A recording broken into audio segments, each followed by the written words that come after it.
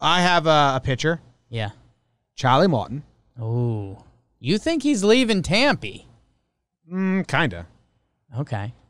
Braves.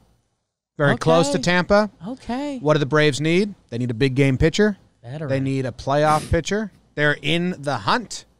I think they can maybe outspend the Rays on a 1 year, 2-year deal. They love 1-year deals for pitchers in Atlanta, and they need playoff vets. And Atlanta's not that far away from Florida and that, so you can convince them it's pretty quick. Braves, go get Charlie Morton.